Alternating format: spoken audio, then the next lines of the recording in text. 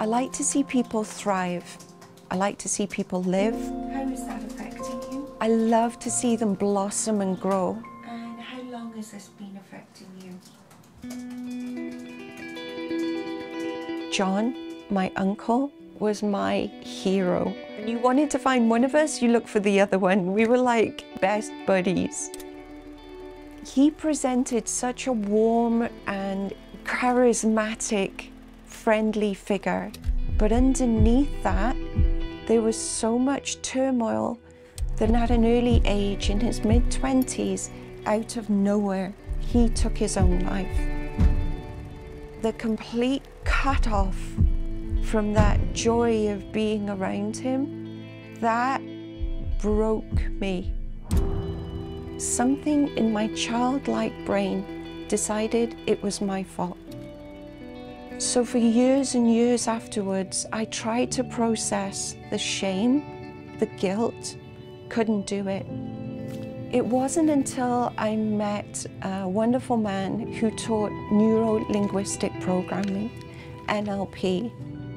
He helped me get to the root of these horrible feelings and release them.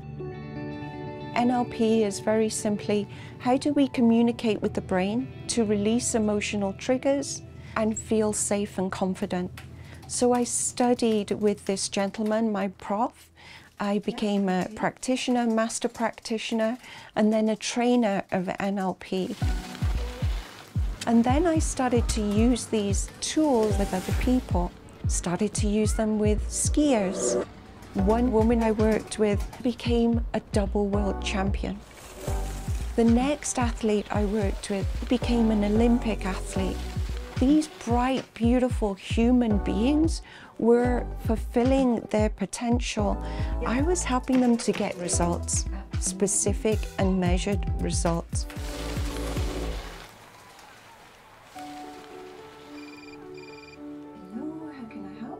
One day, I got a call from a wonderful man, Coach Guy Charon.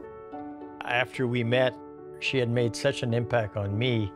I said, Izzy, if you can help the way you've helped me in 1 hour, I know you can help some of our players. And within the hockey world, during the early stages, I was in an environment that was alien to me as much as I was alien to them. But over time, I gained trust, I gained friendship. And the year that I worked with them, they did so well that I was invited to work with them again. But as I was working with them, I found myself repeating the same information.